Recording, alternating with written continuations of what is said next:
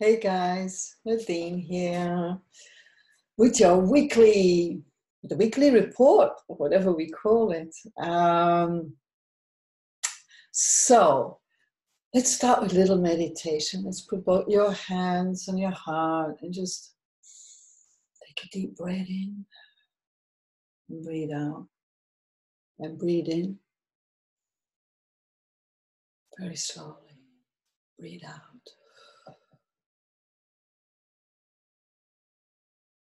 I had a very busy day, and actually normally I don't work this late, but I still wanted to make the video for this week. So here we go.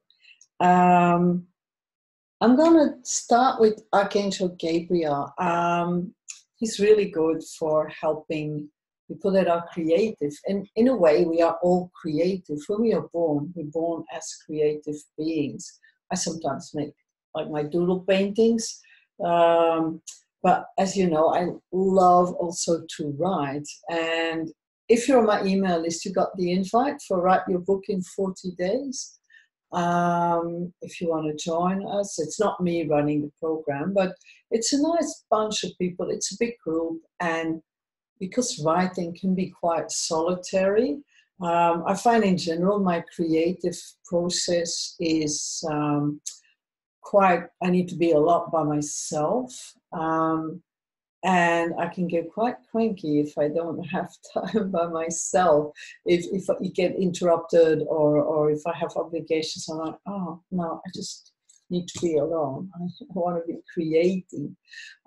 So I think it's good trying to find a balance between being creative, letting the juices flow, and at the other hand, being in the world. And I can tell you, it's not easy, but it works.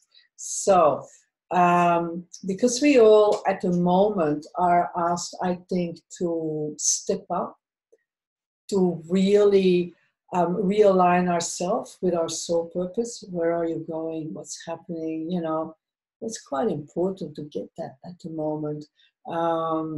And I've been journaling daily more than before, even like really going, okay, what did I give myself permission for? How can I serve better? I always have the feeling that I'm here to serve through my creativity. That doesn't mean that I'm a servant, but that I'm in service of creative energies that want to flow through me. So let's go and get it hard.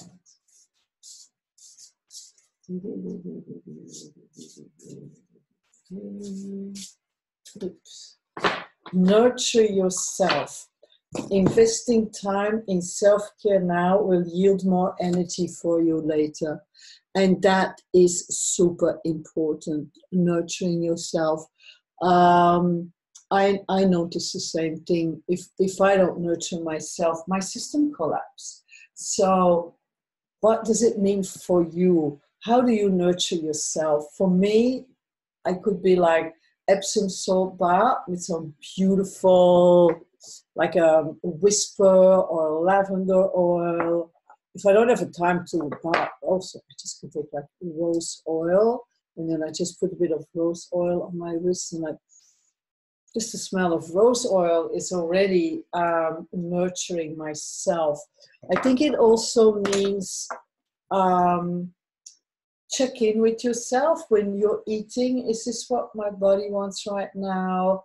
I've been lately trying to eat without working. I have a tendency to read or do anything else while I'm eating instead of just eating. And I think it's important, if you want to nurture yourself, when you take in the food, that you go like, oh, this food is nurturing. This is giving me pleasure. This is helping my body to be the best it can be, so I can be of service and show up for others. Other forms of self-care. Tomorrow I'm having a massage. I love massages. I booked those. Yeah, I had the dentist appointments last week. All these things, they're a way of nurturing yourself. she's actually just sitting and with a book. Sometimes just take time out and take a book, go and sit in nature. And one of these, you have these books that you can read slow, or it could be something you want to read fast. Sometimes it can be nurturing yourself, could be just like we did in the beginning, like,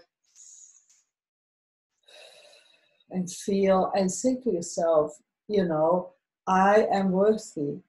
I am good enough. I am good the way that I am. We often feel that we are not good enough because we can't fulfill other people, their expectations.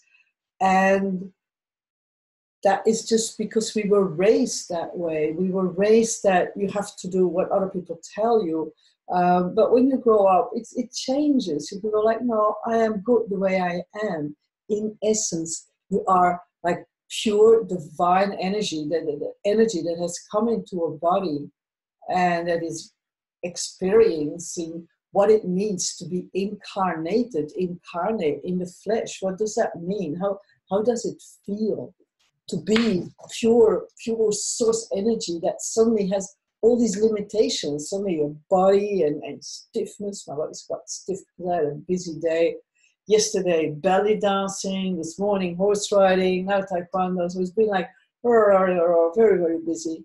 And I'm like, but I'm in my body. I'm grounding myself. I'm feeling what it is, the pains, the aches, you know, and a body that's getting older, but still nurturing it in an easy way. It's important. It's one of the reminders I have also in my phone. And you can do that as well. You know how you could put reminders in your phone and they'll pop up. And I have like, life is meant to be easy, things like that. So think about how can you nurture yourself? What does your soul want from you? Meditation is a great thing. There's a free app called Insight Timer, which I use. It's amazing. That's a form of nurturing yourself. It doesn't have to be, oh, I need to go to the spa, or, you know, or a holiday, but it could, whatever feels right for you. Go for a long walk in the forest bathing, very, very good, very nurturing. The trees, they have this product that they give out that will really help you cleanse your whole energy. Plus today I heard on the radio that the cleanest air in the world is in Tasmania. I'm sure whether that's true, it was just on the radio, fun fact. But I can imagine, because there's a lot of trees in Tasmania, and that would clean the air. So, namaste, sending you lots and lots of love, and nurture yourself. Follow your purpose, your soul purpose, and take good care. Okay, bye for now. See you next week.